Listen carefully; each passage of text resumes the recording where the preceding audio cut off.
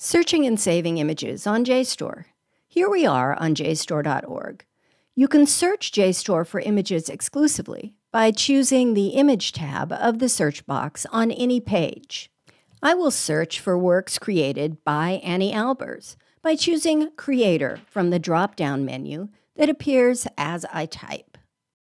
There are two ways to save images to your own personal workspace on JSTOR, either from this image search results page, where we are now, or from the item view page.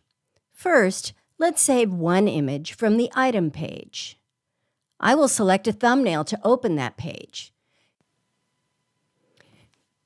Here we are on the item view page for my chosen image.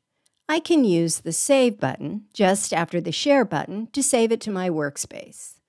After I click on the Save button, a drop-down menu appears, giving me the option to save it to my workspace in General, create a folder, or save it to an existing folder.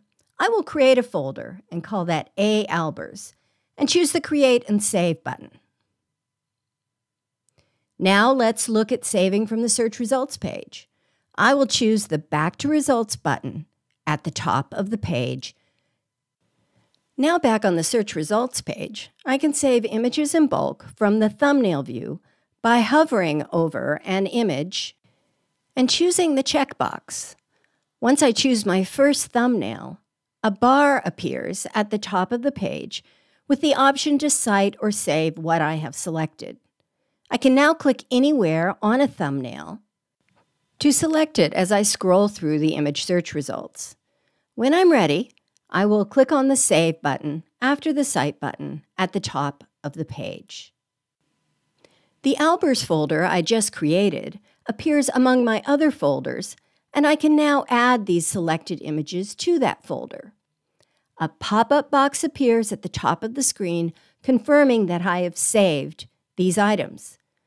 I can click on that or choose Workspace at the top of the page to view the folder in my workspace. See support.jstor.org for more information.